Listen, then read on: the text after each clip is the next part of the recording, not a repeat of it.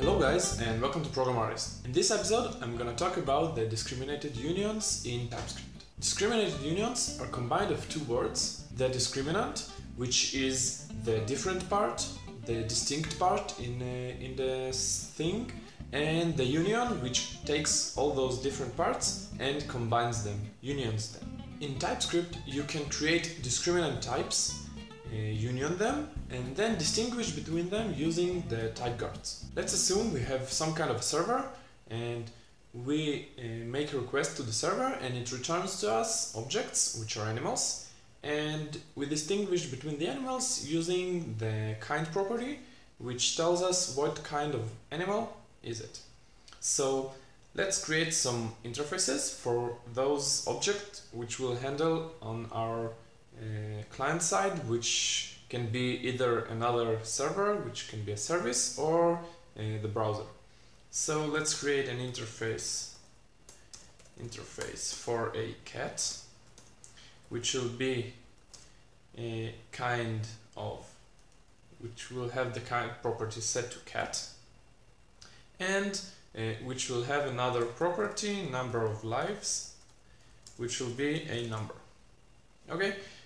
This is a little different interface from what you're used to seeing, because you don't see the type of the property kind, you see the value. So every object which has a property kind and property number of lives, which the number of lives is number and the property kind is a string of a cat, will be of interface cat.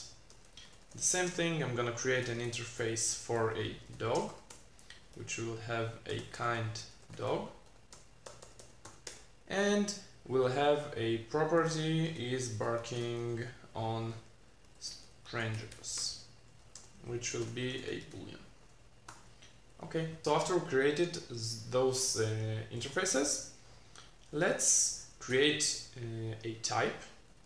Okay, a type of an animal, which can be either a cat or a dog. And what I want to do now is handle an object which is an animal. So let's create a function which will be tell a fact. Okay, and I want to be told a fact about an animal, and it will return a string. So what I'm gonna do here is actually I'm gonna use a switch on the animal.kind. Okay, TypeScript is smart enough to see that either a cat or a dog, it's a union type.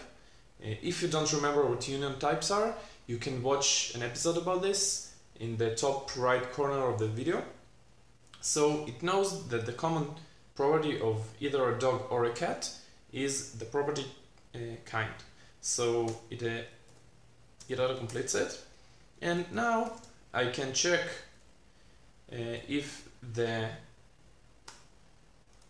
property kind is equal to cat. Now I can return, okay, the cat has, okay, and this is the cool part, dot. Now TypeScript, because of type guards, and if you don't know what type guards are, you can watch an episode about it also. So because of the type guards in the switch statement, the TypeScript knows that the animal with the property kind equal to cat has to be of the interface cat. Therefore, it must have a property number of lives. Okay, and it also shows me here that an animal is a cat. So now I can use it, has lives left. Okay, and in case it's a dog, I'll return the dog does, and here I will add a not only if it is barking on neighbors. If it is barking on neighbors, I'm sorry, I will not add a not. Otherwise, I will add a not. And barking on strangers. So if it is barking on strangers, it will turn the dog does bark on strangers, and if it doesn't bark on strangers, it will return the dog does not bark on strangers. Okay. Now, there is something very strange here, because TypeScript doesn't scream at me when I'm not returning something for an object which is not a cat or a dog, because I'm returning undefined, and string can handle undefined. You can avoid this behavior by setting the strict null check flag in the tsconfig. I will not do it, simply because I won't do it. No reason. But I will show you another thing that can be bad with it. So before I do it, let me just run a Quokka on this file. Quokka on current file. Where is it? Here. Okay. And what I want to show you is what happens when I tell a fact about a kind cat, and now number of lives is 9. Okay, let me just move it here. So the cat has 9 lives left, and the same thing I want to do for a dog, and it yells at me that it doesn't have the property is barking on strangers, and let it be false. So when I do it, yeah, Quokka should tell a fact, and it doesn't tell a fact. I'm not really sure why.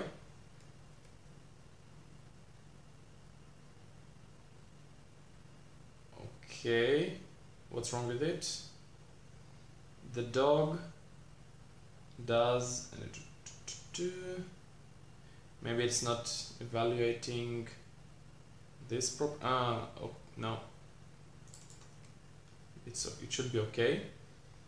So let me just do it otherwise. Const is barking, and I will do it like this.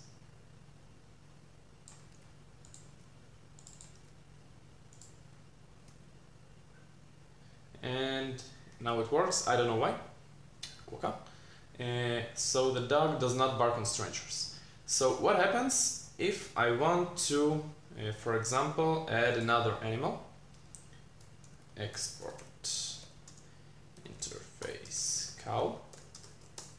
Kind should be cow, and I will have it drink something. Okay, and what I want to do, I want to log tell a fact about a cow which drinks water. Okay.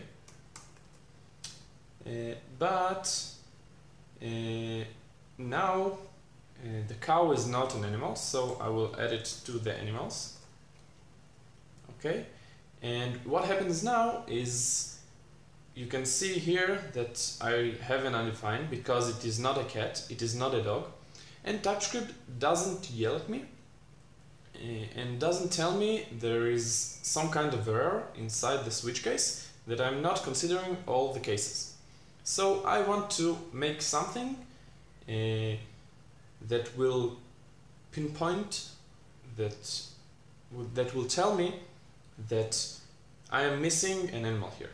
So the way I can do it is actually create a function, assert never, which will receive an object never and return never.